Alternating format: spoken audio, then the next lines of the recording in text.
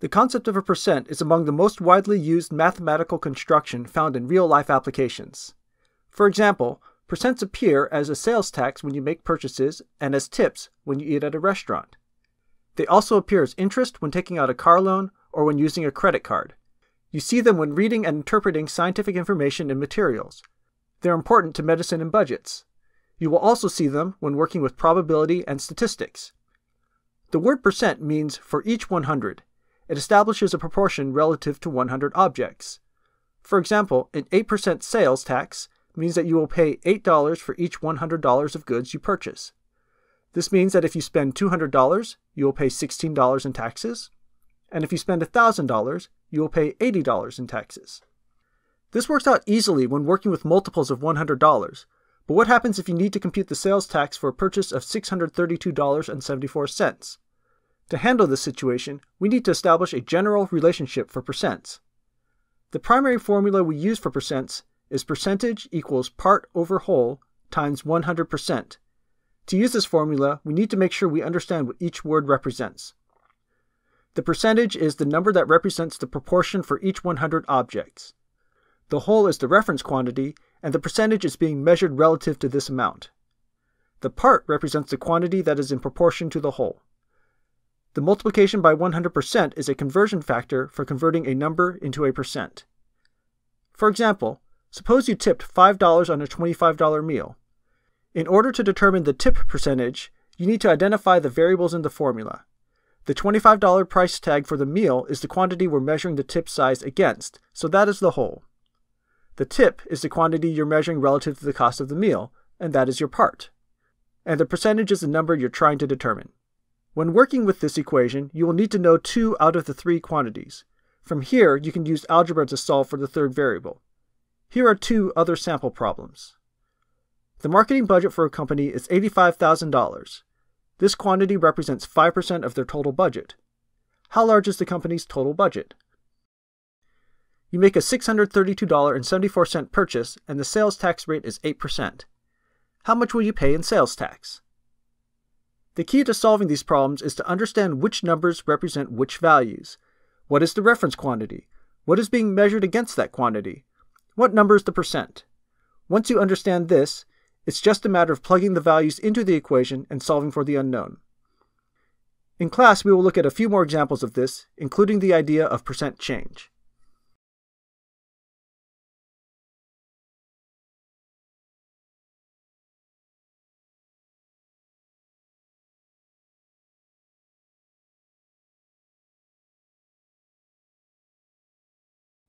Suppose you wanted to buy something that costs $1,000, but you don't have $1,000 right now. What can you do? One option is to wait a few months so that you can save up the $1,000 and buy it then. Or you could buy it now by borrowing money. But instant gratification comes at a cost. In this case, that cost is called interest.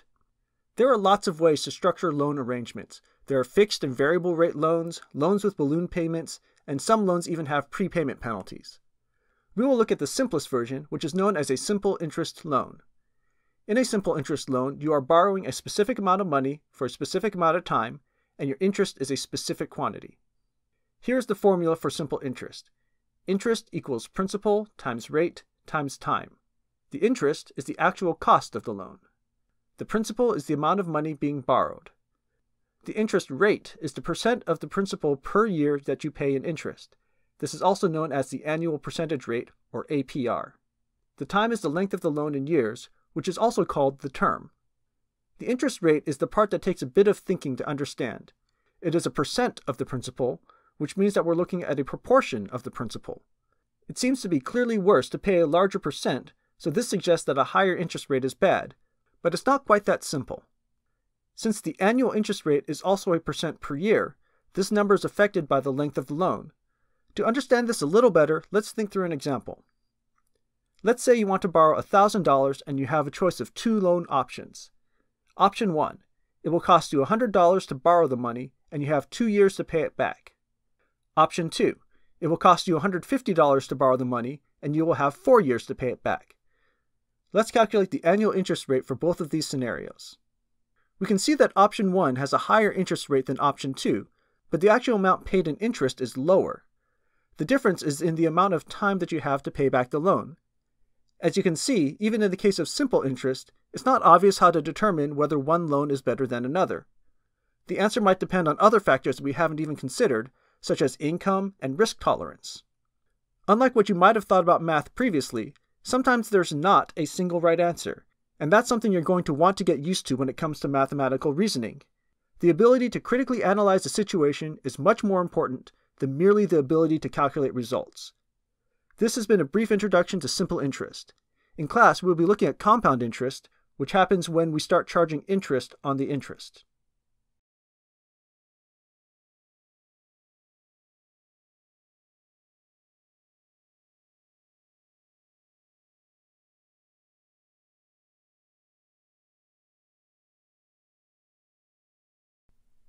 A mortgage is a loan used for a piece of property. In this video, we're going to talk about some of the basics of a mortgage, including some of the terminology that is used when talking about mortgages. Purchasing a home is usually the largest single expense that people make, and it can be a very intimidating process. The reason that homes are bought with a mortgage is because very few people have the cash to buy a home outright. There are lots of reasons people buy homes, and each home buyer will need to weigh the risks and rewards of home ownership. At the same time, the bank also needs to weigh the risks and rewards of allowing someone to borrow a large amount of money from them in order to buy the home. If someone has shown themselves to be irresponsible with money in the past, such as carrying large amounts of credit card debt and not being able to pay them off, the bank will think twice about loaning them money. Let's say you want to buy a home. You will want to pay attention to both the term and the interest rate. Recall that the term of a loan is the amount of time in which you are expected to pay it back. Home loans are typically done with 15 or 30-year terms, although it's possible to have other terms. The interest is how much the bank is charging you to borrow their money. We are going to focus on fixed-rate loans, which are loans where the interest rate does not change. You can get a lower interest rate for a shorter mortgage, but your monthly payments will be larger. Typically, you would not take out a loan for the cost of the entire home. Instead, you would have a certain amount of money that you would pay up front. This is called a down payment. Having a down payment reduces the size of the loan that you need to take and also helps to demonstrate that you are financially responsible. Conventionally, the recommended size of the down payment has been at least 20% of the value of the house. However, in recent decades, that number has dropped quite a bit in some perspectives. But low down payments are a risk to banks because owners are less financially invested. Just before the recession, people were purchasing homes with no money down, and that contributed to the collapse of the housing market. When the buyer does not have 20% to put down, the banks are at an increased financial risk. In order to help mitigate this, the buyer must pay an extra amount for private mortgage insurance, or PMI. This amount only applies to the part of the loan that is beyond 80% of the price of the home. The PMI helps to protect banks in the event that you are unable to pay your mortgage. In other words, if you have less than a 20% down payment, you will pay an extra fee on top of what you already pay for the mortgage. This is another reason to try to have a larger down payment. As you can see, there are many components that go into figuring out the cost of a home loan, and there are even more things that we haven't even discussed here. The good news is that you can get reasonably good estimates using free online calculators. One such calculator can be found at mortgagecalculator.org. At the time of making this video, this is how the website looks. On the left side, there are boxes where you will type in various values. After entering the data, you will click the Calculate button. This will then update the information on the right. There's a lot of information here, and it can feel overwhelming. But this calculator will tell you the following important pieces of information: the size of your monthly payment with PMI, how much PMI you'll pay per month and for how long, and the size of your monthly payment without PMI. Although there is other information available, these are the basic numbers you'll be looking at if you get a mortgage to buy a home. In class, we will look at ways to try to determine whether you can actually afford to buy a home, as well as finding ways to reduce your payments.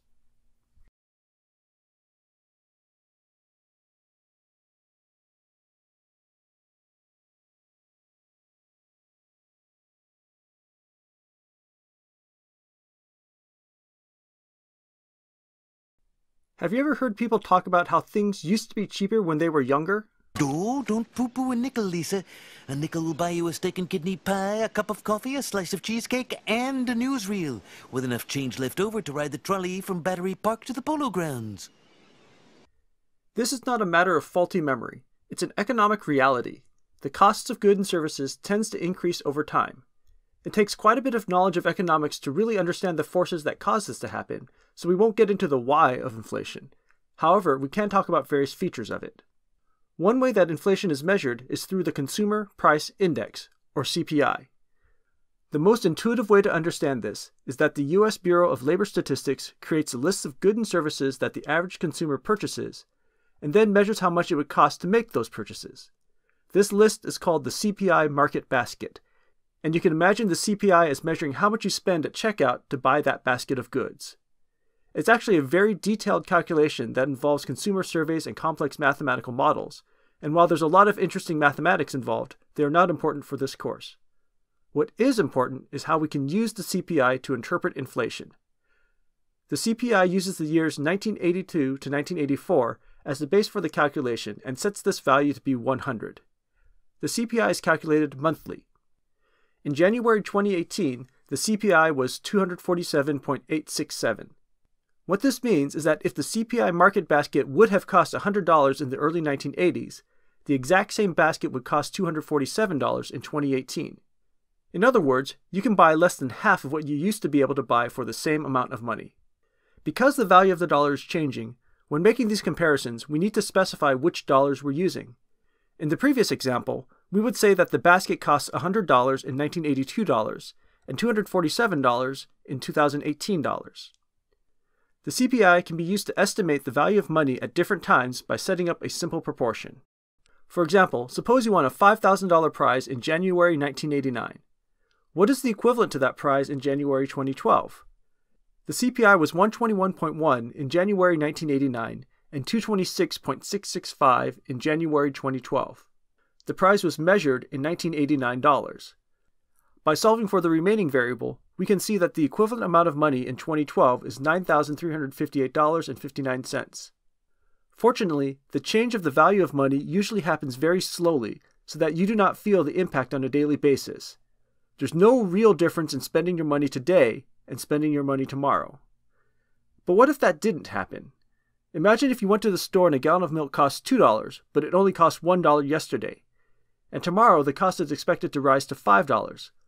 Although this may sound absurd, this has actually happened many times in history. This is known as hyperinflation. How does this happen? One way it happens is if a government prints a whole lot of money all at once. Pretend you live in a small, isolated town, and everyone in that town suddenly won a $1 billion lottery. What do you think is going to happen? Initially, everything is extremely cheap. A $1 million home is suddenly very cheap. You can afford lots of them.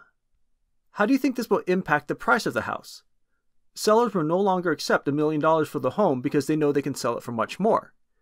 This is basically what happens with hyperinflation. Because there's suddenly a lot more money, people and companies will raise their prices rapidly in order to get the most value they can for their goods and services.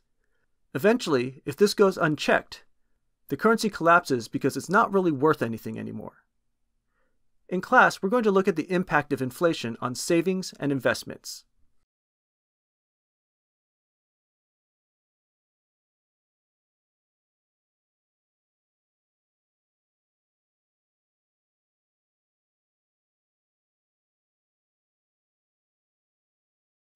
Probability is the study of the likelihood of events happening when there's some form of randomness involved. Although we usually think of flipping coins and rolling dice, the concepts of probability are applicable to real-life situations, from setting insurance rates to predicting the spread of disease. We will begin our study of probability by learning some of the basic language and key concepts that we will need. In probability theory, an experiment is a repeatable procedure that results in a randomized outcome. This can be either a practical procedure, like dealing cards or drawing balls from an urn, or these can be hypothetical constructs, like modeling how long you wait in line at the grocery store. The important feature for us is that our experiments are repeatable. This means we can set up the same conditions over and over again and get consistently random results. The list of all possible outcomes of an experiment is known as the sample space.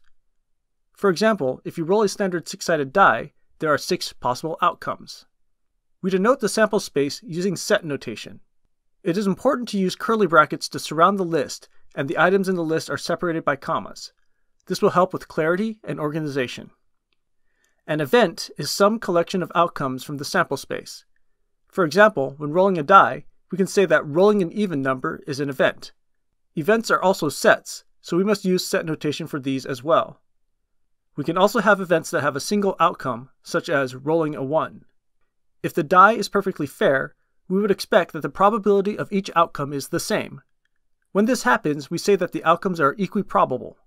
And in this situation, it is easy to calculate the probability of an event. The left side represents the probability of event X. We can use different types of notation for X.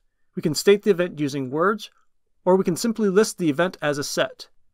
This notation doesn't need to be technical, it just needs to be clear. A success is when the outcome is one of the events we are interested in. So a success of rolling an even number simply means that the outcome was either a 2, 4, or 6. This means that the probability of rolling an even number is 3/6 or 1/2, and the probability of rolling a 1 is 1/6. There will be times when we want to leave the probability as a fraction, and there will be times that we will want to convert it to a percent. It will usually depend on the context. To convert a fraction to a percent, you first must convert it to a decimal and then multiply by 100%, which is the conversion factor. In class, we're going to look at more complex probability scenarios and learn how to use probability trees to help us organize that information in an effective manner.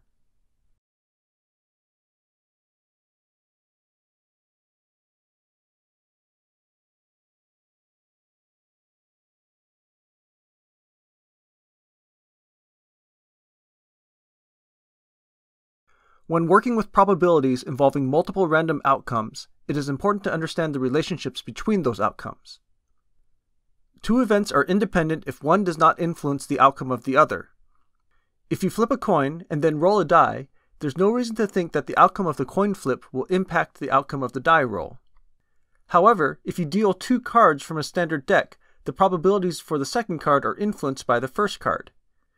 If the first card is the ace of spades, then there's no way the second card could also be the ace of spades. We would call this dealing without replacement, and this is an example of dependent events. If we were to shuffle the ace back into the deck before dealing the second card, then the two events are now independent, and we call this dealing with replacement. We can use a probability tree to think about the nature of dependent and independent events. Suppose we have an urn that contains 2 blue balls and 2 red balls. Here are the probability trees for drawing with and without replacement. Notice that if we do not replace the ball, the probability trees for the second event are different. But if we do replace the ball, the probability trees are the same.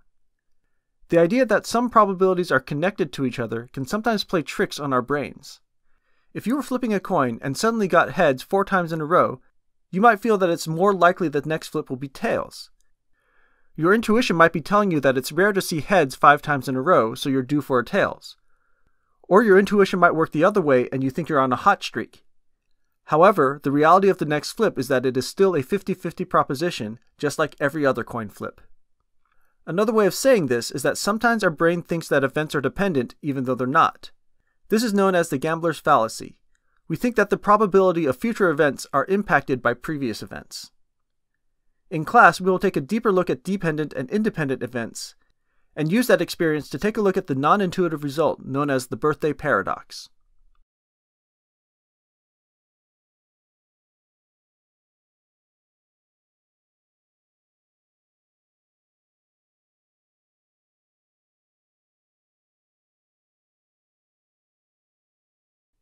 Conditional probability can be a confusing topic. It is very important to pay attention to the details because the results can often go against our intuitions.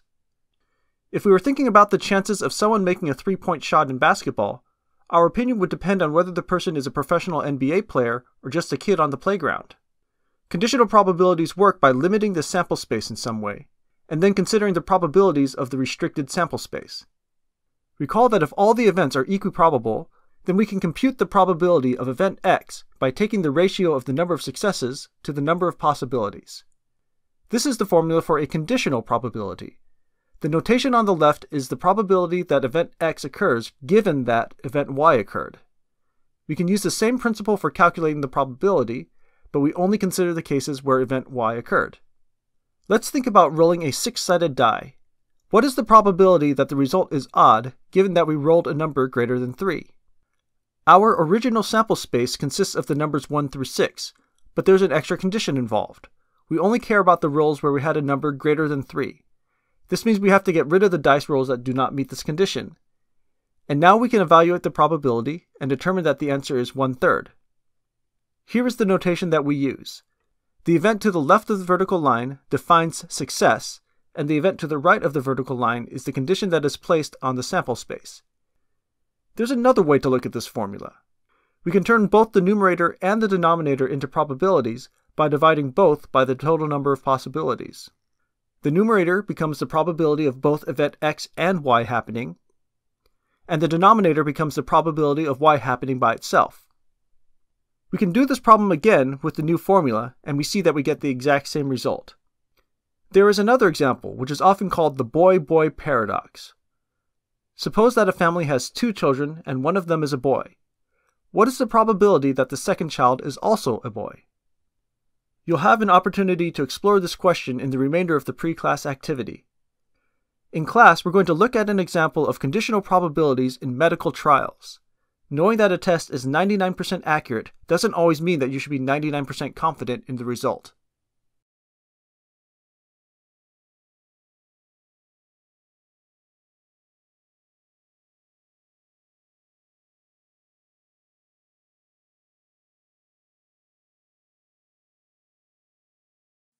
When gambling, different probabilistic events are associated with a payout. Here are 2 hypothetical gambling games. Game 1. You roll a standard 6-sided die. You lose $1 if you roll 1 through 5, and win 1 cent if you roll a 6. Game 2. You roll a standard 6-sided die. You lose $1 if you roll 1 through 5, and win $1 million if you roll a 6. The chances of winning and losing are the same for each game, but you should be able to see that the first game is bad for you and the second game is good for you. You are intuitively picking up on the idea of the expected value of a game. There's more going on with this game than just the probability of winning and losing. Some wins are bigger than others. Here's the formula for expected value. There is a lot of mathematical notation, so we will break it down and do a couple examples. E of x is the expected value of game x. This is how much you expect to win or lose on average each time you play the game. This is known as the summation symbol. It is a shorthand notation for adding up several terms that all have a similar form. The variable I is known as the index, and it counts from 1 up to n. The value of n is the total number of outcomes. In this case, we will label all the outcomes x1, x2 up through xn. In general, you can use any notation you want for the outcomes as long as you've accounted for all of them. Just as before, P of xi is the probability of outcome xi. V of xi is the value of the outcome xi. In our example, this is the amount of money you win or lose in outcome xi. For the first game we discussed, there are 6 outcomes. We will let xi represent the outcome of rolling the number I and put all this information into a chart. When we expand out the summation notation, it looks like this. And then we substitute the probabilities and values for each of the outcomes, and it becomes this. Notice that losing money is a negative outcome, and winning money is a positive outcome. If we calculate this value, we get about negative 83 cents. How do we interpret this number? It means that on average, you will lose 83 cents every time you play this game. It doesn't mean that you will definitely lose 83 cents every time you play the game. But if you play the game a lot of times, you will find that on average, the amount of money you lose each game is 83 cents. If we switch to game 2, the only change is the value of rolling a 6. Instead of winning a penny, you win $1 million. When we do the calculation now, the expected value is about $160,000. This means that you expect to win around $160,000 every time you play the game. This is clearly a favorable game for you to play. In class, we will calculate the expected values of more complex games and use that to understand the house edge in casino games.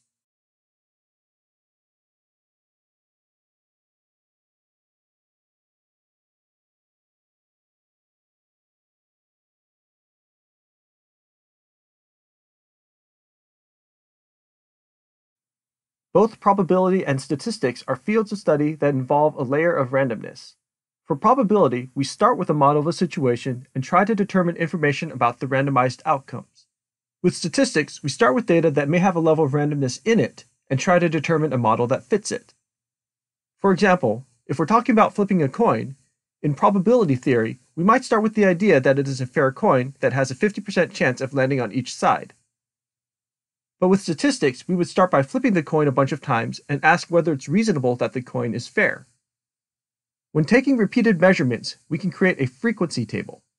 This is a table of all the outcomes that also displays how many times each result has happened. And once we've got these values, we can turn it into a chart.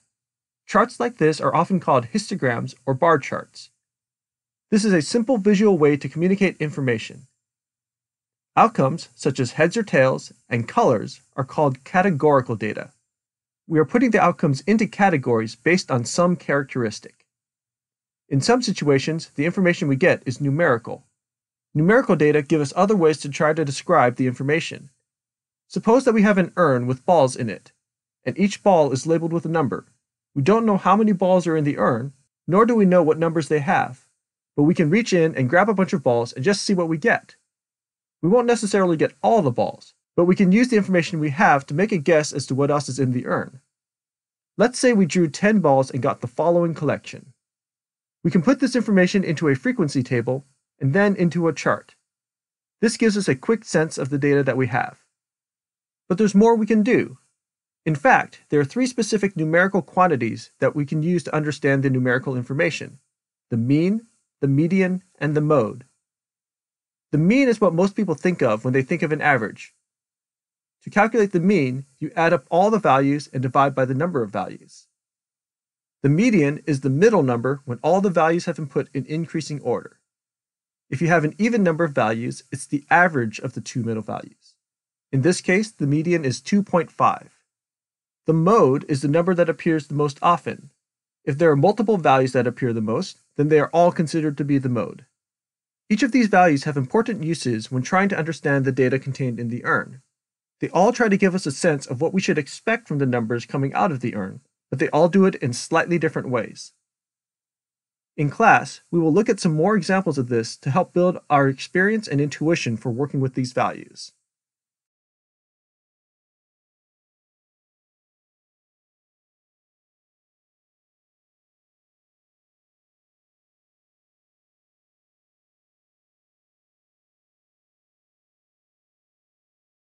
The normal curve, also known as the bell-shaped curve, is one of the most important statistical distributions because of both its practical and theoretical significance.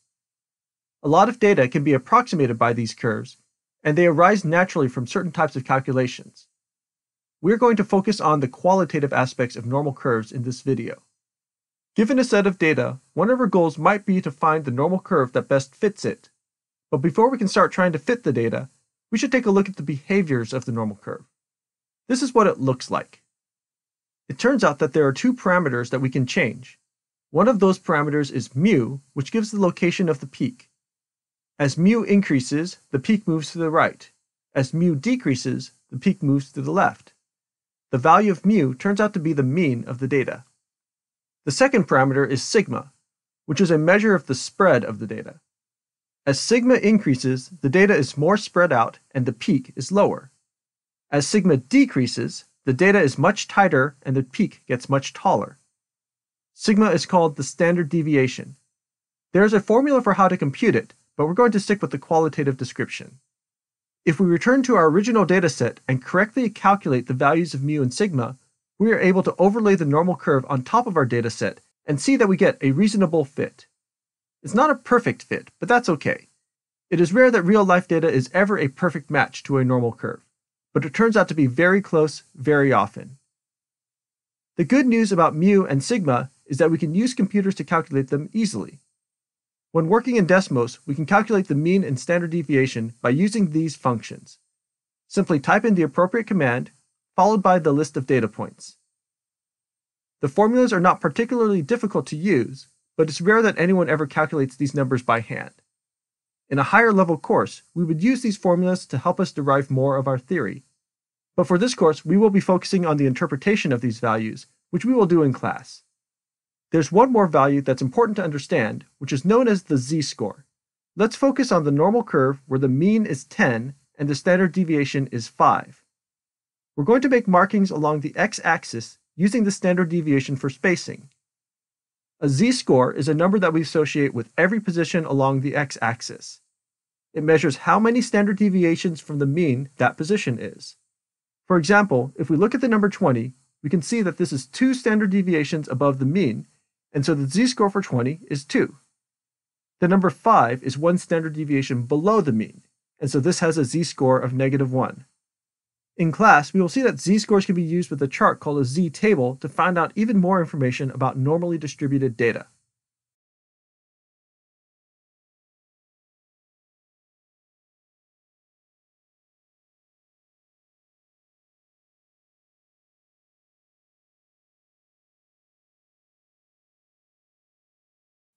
Take a look at these 2 sequences of 20 coin tosses. One of them is the result of real coin tosses, and the other is a fake. Can you guess which one is which? At first, you might think they both look equally random, but it turns out that you can analyze these in a way that makes it seem very likely that one is random and seem very likely that the other is not. It's important that we say it seems random because it's impossible for us to tell with absolute certainty that one or the other is fake because both are possible random coin flips. To start to get a sense of how this works, let's look at a simpler problem. Let's say that your friend is flipping a coin. Their first flip is a head, and then their second flip is a head. At this point, everything seems normal. But then a third, fourth, and fifth head appear. As you start to see the sequence of heads grow longer and longer, you will start to get suspicious of your friend.